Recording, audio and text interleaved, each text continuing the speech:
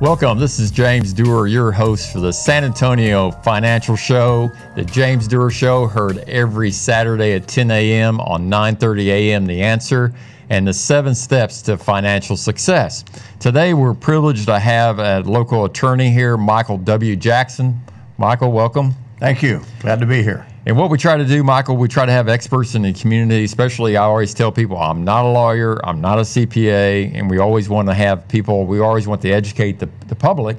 And one thing that the public's not really educated is on the role of mediators. In dispute resolution attorneys. They don't understand the concept. So today we're going to try to tell the American public about what is alternative dispute resolution. Well, I've been a full-time mediator now for a little over a decade. I've practiced law here in San Antonio going on 37 years. And about 10 years ago started mediating, and now it's 100% of what I do. Yeah, probably 85% of the cases I mediate are family law matters. Okay, and before we were talking off air, and you used to do litigation. Which one do you enjoy more? Oh, mediation by far. Okay. You see that you help people a lot more on keeping the courts out of it sometimes? Absolutely. If we can keep people out of that courthouse, then we've done a good day's work. Okay. So what is the difference between like mediation and arbitration?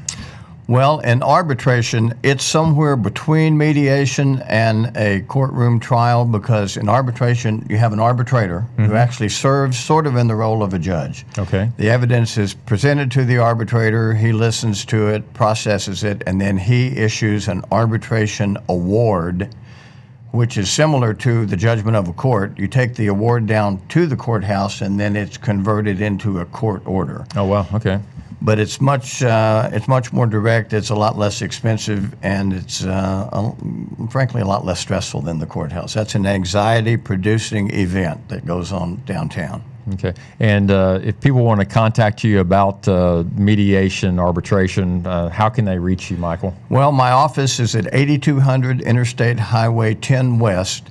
That's the Fountainhead Tower. I'm in Suite 875, and my telephone number is 210-348-7600. 7600. So it's 210-348-7600. So correct. If anybody has any questions, they call for you just to talk about what the process is, or is somebody at your office they should talk to? Or? Well, probably Karen will answer the phone, but if they ask to speak to me, they'll get to. Okay, great. So is there a way, when you're doing arbitration, mediation, are you saving money in that process? Significant amounts of money. When you mediate a case, again, primarily what I do is family law cases, and a big part of that is dividing up assets and liabilities. Okay. When people get divorced, that's what's got to happen. And once you have an idea of what those assets and liabilities are, rather than engaging in formal discovery, which is very expensive, going down to the courthouse and having pretrial hearings and motions and depositions, once you have an idea of what the couple owns and what they owe, and you're able to distinguish between what might be separate property and what is the community estate, then they can come down to my office, but almost always with their attorneys. Right. And we have an initial session where I let the folks know what mediation is about and how it works, and then we break up into different rooms.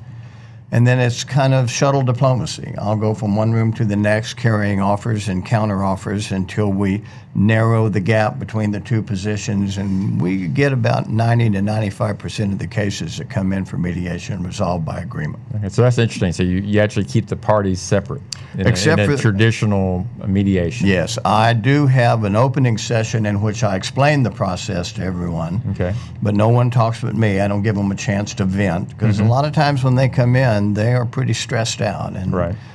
It may come as a shock to you, but some of them don't like each other. I never could imagine that. So let's kind of take a step back. Tell the public about community property state in Texas. Let's predominantly Texas. What does it mean? Well, Texas is a community property state, and so you have to think of it as 3 people: the husband, the wife, and the couple.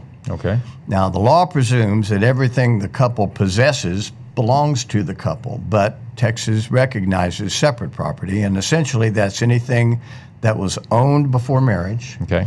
inherited, received as a gift, even if it's from one spouse to another, any kind of disability compensation, recovery for a personal injury to your body, and ultimately your Social Security benefits.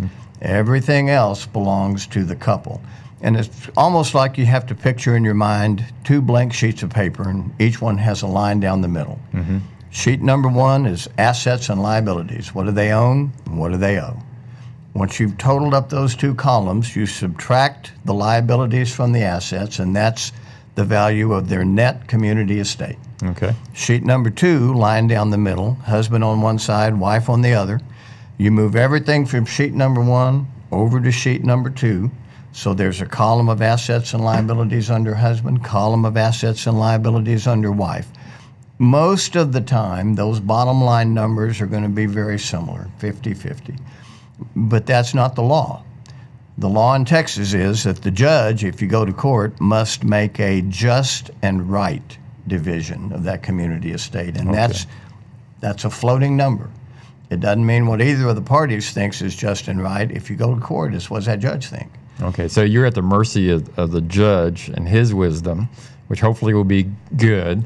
But if you go to a mediator, you can take out that external component and not have the judge make your decision, but have both the parties make a decision jointly through a mediator. The most compelling reason in my mind for people to contemplate mediation, especially in a family law matter, is that they are the decision makers. The people whose lives are going to be affected by the decisions make those decisions. And the vast majority of times, they're much happier with the outcome when they are the ones who came up with that outcome. Okay, so if they want to contact Michael W. Jackson, do they ask their attorney to maybe recommend you, or how does that process work? Or do they even, if they have a conflict, would two parties go directly to you even before attorney? It's rare for people to come to mediation without advice of counsel.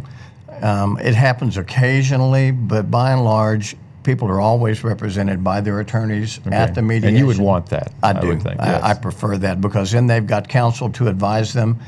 They can talk over issues while I'm out of the room, and then they come back in and present me with what they've come up with. So their attorney comes with them. Yes. To the meeting. Yes. And then when you're in the room with that one party, is the attorney in the room?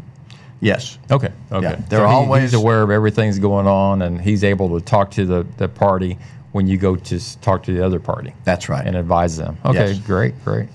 So tell me, to clarify community property, when does that start? On the date of marriage, the community is created. Okay. So everything that is acquired after that date of marriage, again, is presumed to be community. Okay. And then one question I was thinking about is what family law what about family law mediation? What it is and what it isn't? I mean, what is the nuances on that? Well, what it is, again, is the opportunity for the parties involved to take charge and be the decision maker. Okay. What it isn't the courthouse. The courthouse is, particularly if there are children involved, the courthouse is the last place in the world that a couple want to be, because it is an anxiety-producing experience. There's nothing comfortable about it. And because what goes on at the courthouse goes on within what's called the adversary system, which is all lawyers have to work with, and by its very nature, by the name of it, you can tell what it is. It pits people against one another, and there's no experience like it. There's nothing to prepare you for it. Once you get up in that witness stand and you have a skilled trial lawyer representing the other party, whose job it is to make you look bad. Right. Unless you just have to go through that, you do not want to go through that. Okay. And the cost can be just oppressive. Litigation is not cost efficient. And mediation, does it usually happen at one sitting, or is it sometimes it take multiple sittings? Depending upon the size of the estate, but most of my mediations are concluded within one day. Oh, well. And then So we're talking with Michael W. Jackson, and he can be reached at 210-348-7600. That's 210-348-7600. And I just want people to have a opportunity to go to the James Duerr Show. We have a website, jamesduerr.com, JAMESDUERR.com, and they'll be able to watch this video and rewatch it if they got any questions. And that's why we want to put the number out there, because they can go to our website or go to Facebook, and they can call you on that. But it's such I really pleased that you were able to come on the show today. Well, I appreciate the invite, because a lot of people don't know, and they go directly, and it's good for them to be able to ask their attorney, hey, is mediation an option? And hopefully they would say yes. I think they'll almost always say yes. Yeah.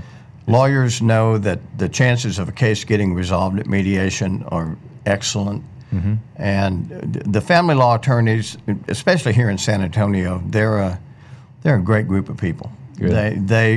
And I know most all of them. They are just as fine a group of people as you'll find anywhere.